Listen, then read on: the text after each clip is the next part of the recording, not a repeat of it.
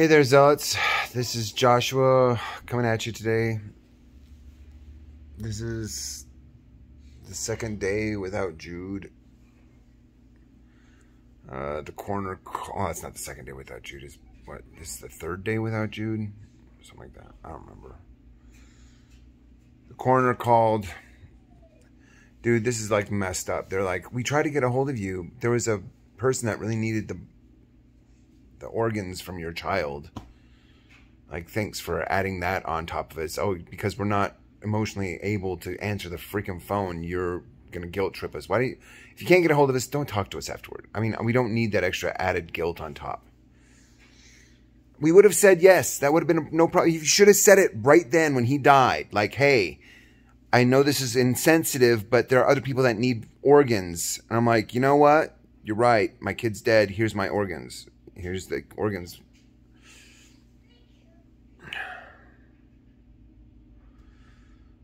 So furious.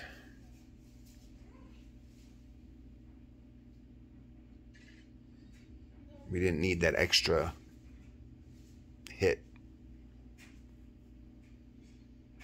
I'm having a hard time getting started today.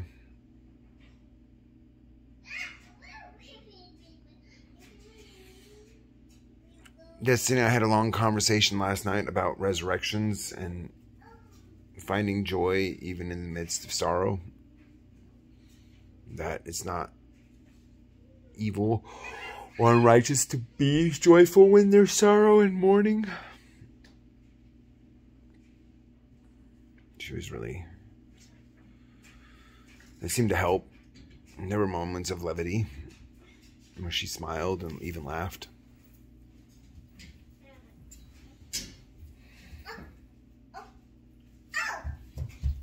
I'm really starting to miss Judah.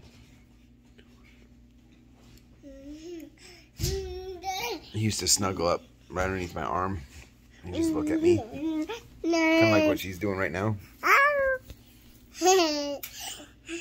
Hi, Judah. Eden. Sorry. Sorry for not being dressed. I really didn't put any effort into anything today.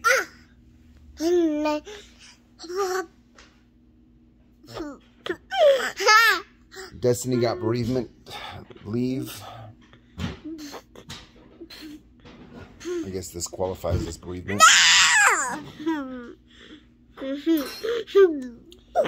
Eden is completely unaware, as you can tell.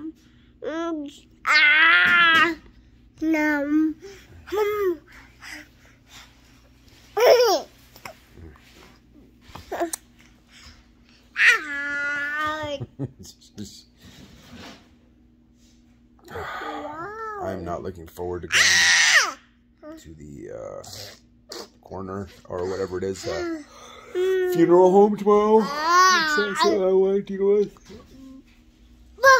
We're gonna have Judah cremated, and we're gonna keep his ashes, I guess. I don't know how long we're gonna stay here in Colorado.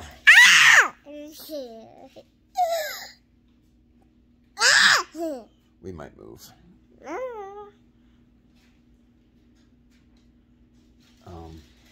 Yeah.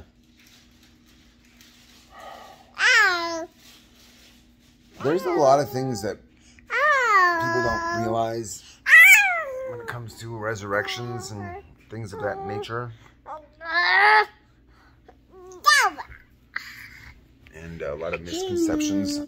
There are a lot of family members that are saying that Judah's with the angels now. I'm getting so sick and tired of hearing that. Dude, we got Trinitarians and Mormons hooking us up left and right, and they have no idea how resurrection works. So, nobody is with the angels except maybe Elijah, Elisha, and Jesus Christ, and possibly the 144,000. That's it.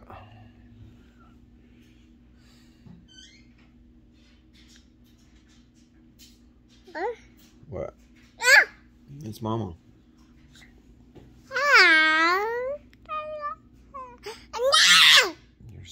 has he? Destiny and I have been started focusing on writing, trying to stay positive. Doesn't last. There's up times and down times. She's better when she's moving, and I just stop.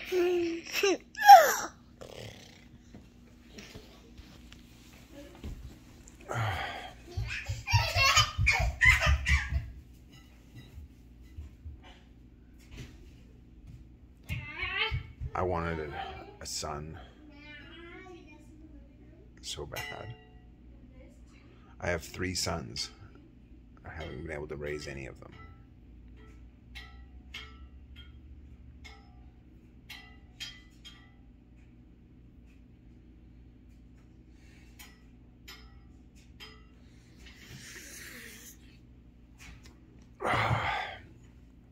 This morning's never. It's not going to end. I mean,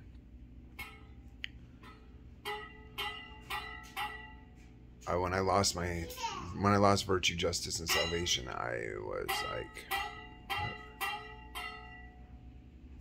they were taken from me. They weren't dead, but I still went through grief.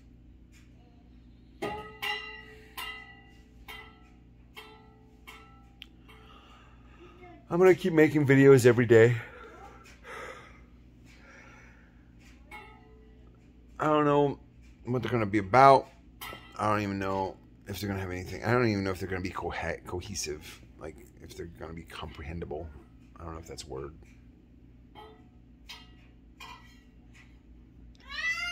But I have a hole in my heart. And Judah's gone.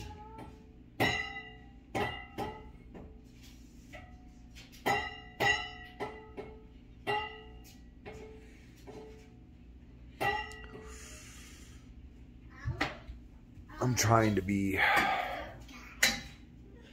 stable. At least on the surface, I'm trying to be stable.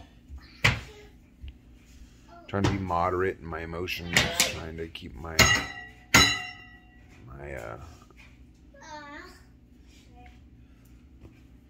extremes kind of nullified.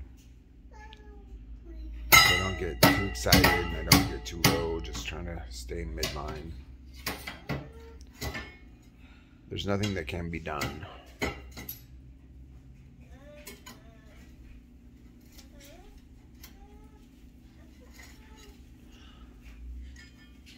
I just wish they would have been more of a purpose.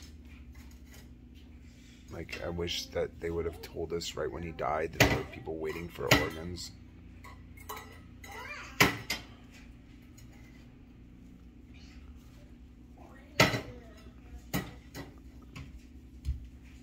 That one was hard to deal with.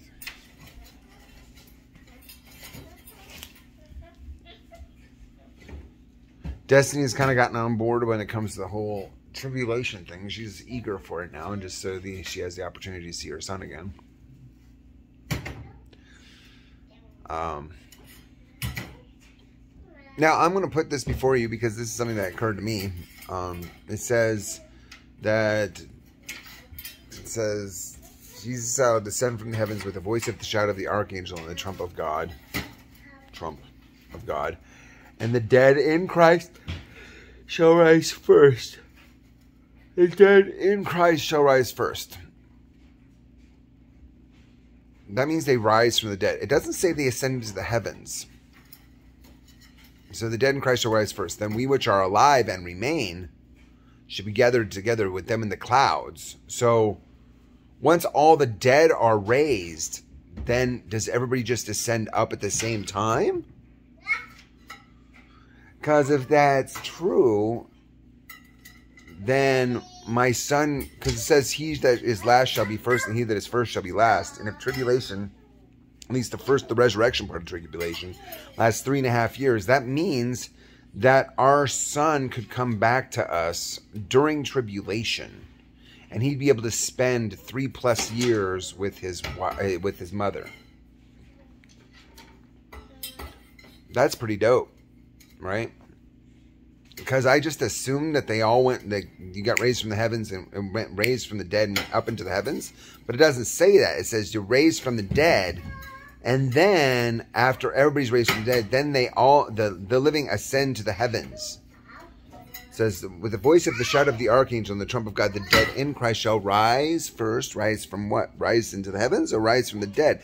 Because we know it's rise from the dead because they brought back to life. It doesn't say rise to the heavens because then you just have corpses in heavens. It's referencing being alive again, right? And then we shall be changed in the blink of an eye, and then we will ascend in the heavens with the dead that have risen. See what I'm saying? So that I think that's a pretty credible way of interpreting scripture. It's given her hope.